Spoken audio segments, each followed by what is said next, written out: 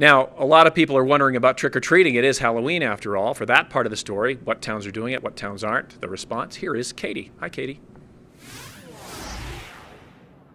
Hi there, Lee. Good morning. Yeah, we're going to be talking about Halloween this morning because technically it is Halloween, but here in the town of Topsham, where I am right now, they're postponing it until next month, Friday specifically, November 3rd. And that is because yesterday they were really hit hard by this storm.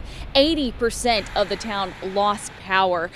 Many of those homes and businesses are still without power this morning, as well as street lights are off. The streets are in the dark in the area, and many parents voiced that they were worried about letting their children outside to walk around, not only in the dark, but around all of those debris on the ground, with the trees down and the fallen wires down at the same time. It just made for too much of a dangerous obstacle course, so the town decided it's pushing its Halloween parade and trick-or-treating back to Friday, November 3rd, because it still believes that it's going to take several days for cleanup and restoration of the power to happen.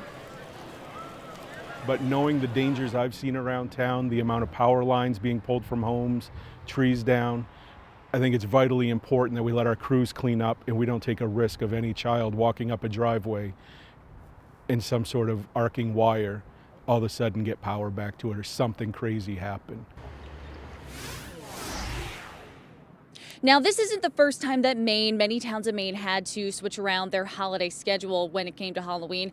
5 years ago, Superstorm Sandy, it made Kittery rethink its plans, and they actually held Halloween early. And then just the year before that, several towns in Maine postponed Halloween festivities because of a nor'easter that passed through. And we aren't the only ones who are experiencing postponement this year. Massachusetts and New Hampshire, many towns there are also pushing back Halloween. If you want to check about your neighborhood, your town, though, you're encouraged to check the Facebook pages of the first responders, police and fire, and you can also check with your town officials.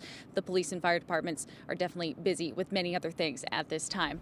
Amanda, I'll send things back over to you. All right, Katie, thank you. Good news is you can get that discounted candy before Friday.